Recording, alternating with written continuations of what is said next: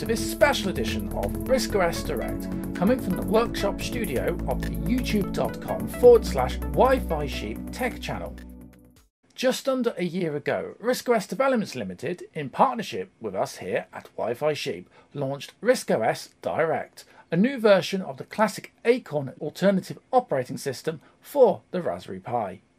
Viewers of the Wi-Fi Sheep YouTube channel may remember the live launch day broadcast from the 2020 Southwest Computer Show in Bristol, England. Wow, since then a lot has happened, both with global pandemics and the release of new hardware products, such as the all-in-one Raspberry Pi 400. Until now, RISC OS Direct has not officially supported the Raspberry Pi 4 or 400. However, as of today, we're happy to announce a new updated version of our OS, which supports all Raspberry Pi models, excluding the compute modules and the recent Rpi Pico. RISC OS Direct is completely free and fully licensed. It can be downloaded from riscosdev.com/direct. We highly recommend backing up all files, user-installed apps and software before attempting to update. If you're an existing RISC OS user, an update patch is available. This is a multi-stage manual update, the instructions for which must be followed in order and exactly as listed. First, insert your existing RISC OS Direct SD card into a Mac, PC or Linux system and mount the PiBoot FAT partition. Next, unzipping the download patch, copy all of its content over to the SD card, replacing all the files. Eject the SD card and return it to your Pi model of choice. Note that the SD card can now be used to boot up a Raspberry Pi 4 or 400 for the very first time. Once at the boot kernel, press the escape key and then left-click Cancel to bypass the network lookup. Once the main pinboard desktop has loaded, left-click the SD card icon on the lower left-hand side of the icon bar and holding down the Shift key, left double-click the boot folder icon. This will open a new window showing the system directory resources. Then left double-click the loader folder, which is depicted by a PC folder icon.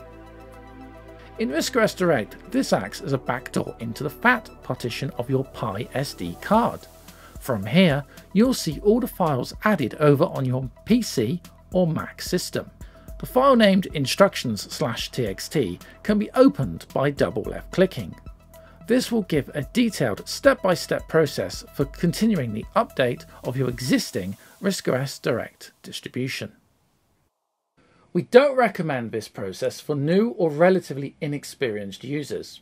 Instead, we would suggest downloading and flashing our brand new SD card image, which will require unzipping and flashing to a larger capacity 16GB or recommended 32GB SD or micro SD card.